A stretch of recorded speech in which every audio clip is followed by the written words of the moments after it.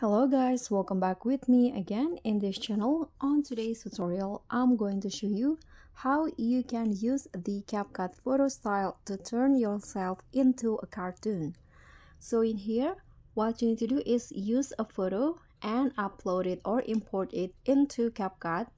And after that, just click on the photo and go to style. Here, I'm going to just swipe through the category until I just click on the portrait. Okay,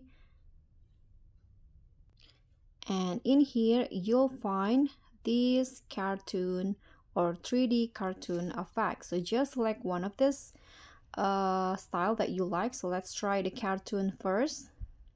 So this is the cartoon result, and let's try the 3D cartoon, this one. Oh, there's also a classic cartoon beside the 3D one. So this is the 3D and this is the classic cartoon. Okay, so just choose which style that you like the best. Thank you so much for watching. Don't forget to like, comment, and subscribe. Also, click on the thanks. Bye!